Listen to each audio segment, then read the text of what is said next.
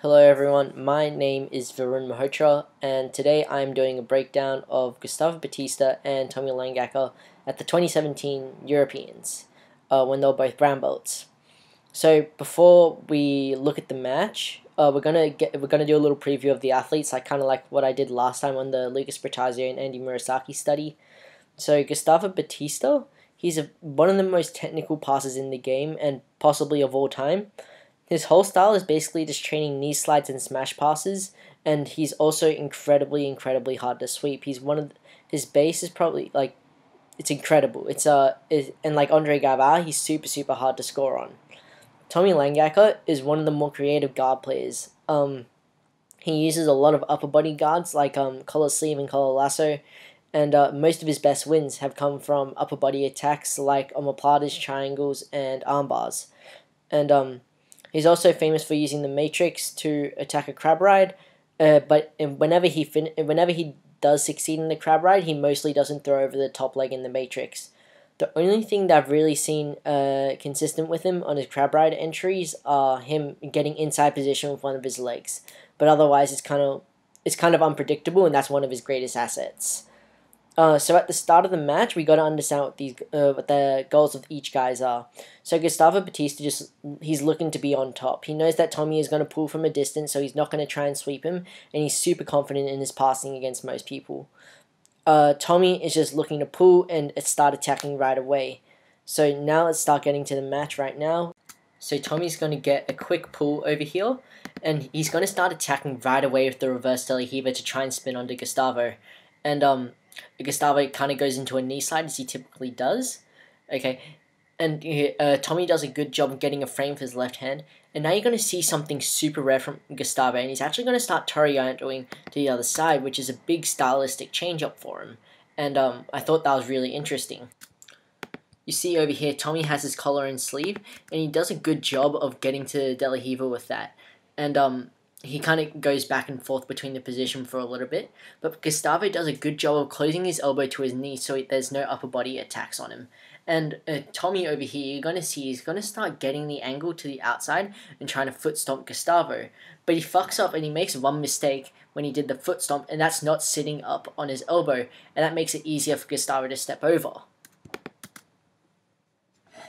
Tommy over here does a great job of being early, noticing that Gustavo is going for the knee slide, and immediately shooting the Kiss of the Dragon with the reverse Delahiva.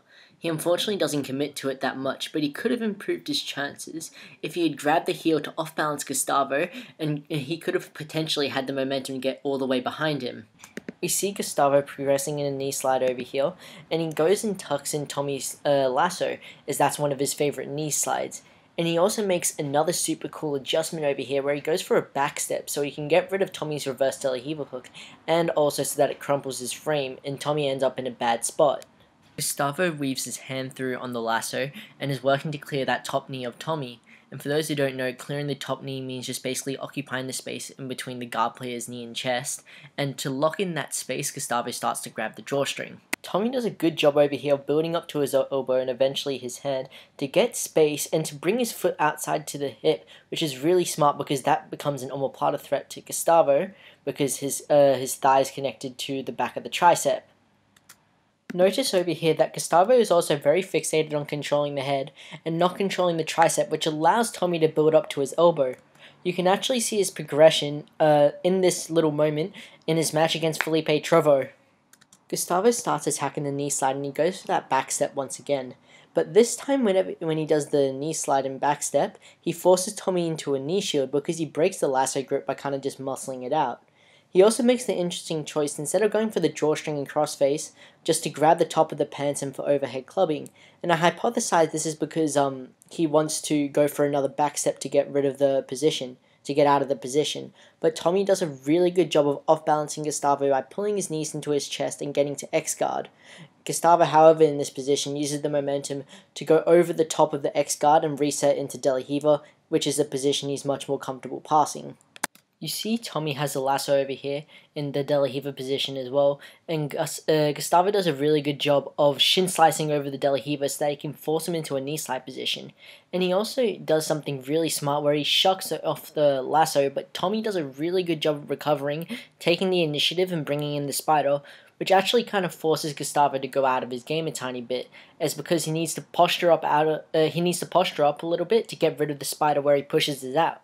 But this kind of forces Gustavo out of his game because Gustavo generally likes to have his torso over his hips, and this forces him to bring his head up a little more. But after declaring the spider at the opposite hand, he continues his passing sequence and steps right back into headquarters. From the headquarters, Gustavo was really on point by doing a backstep right as Tommy was initiating the reverse De La Riva, and then he ends up in a really deep passing position. And the only thing that saved Tommy from getting past was that cross spider frame, which allowed him to get back to a normal guard. So Tommy ends up over here in a little bit of a scramble trying to get under Gustavo, and he's trying to off-balance him to his right, and he's trying to keep getting under him, but Gustavo is doing a really good job of keeping his base. And yeah, so Gustavo's just staying super heavy right now, and Tommy's just trying to extend that right leg or trying to spin under Gustavo, as you kind of see over here, but Gustavo does a good job of keeping his base.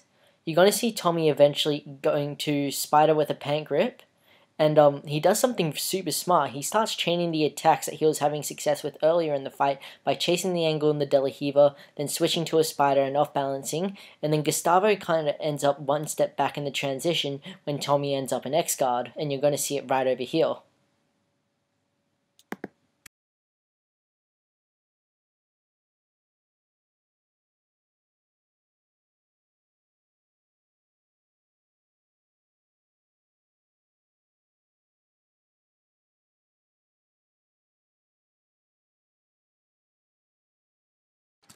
So as they disengage from the X guard and and Gustavo kind of gets his base, Gustavo uses his IQ and does something really smart. He completely changes his passing style and changes the entire direction of the match by starting to chain Toreandos, as you're going to see over here.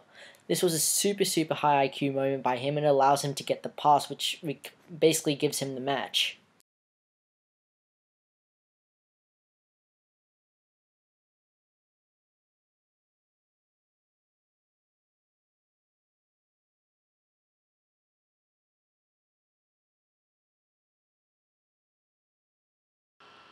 Yep, so that's kind of the end of the breakdown. For the rest of that match, it's Tommy recovers and is kind of trying to off balance and trying to like come up on sweeps on Gustavo, but Gustavo just kind of stalls him out and keeps his base with a pass attempts thrown in there, and they sometimes get pretty deep. Yeah, so that's it. Thank you for watching. Like, subscribe. You know how it goes. Follow me on social media. Follow Tommy and Gustavo on social media. If you also I'm also available for online privates if you want. So if right now in this quarantine time, it's kind of difficult to progress in jiu-jitsu, and I can kind of help you with that, just feel free to send me a message on Instagram and I can let you know all the details. Other than that, have a good day. Enjoy everything, and I hope you like this breakdown. Let me know your thoughts. Share it with your friends, your mates, whoever. Share it with your grandma. That'll be really helpful. And yeah, have a good day. Let it be all chill. And yeah, have a good one. See you later.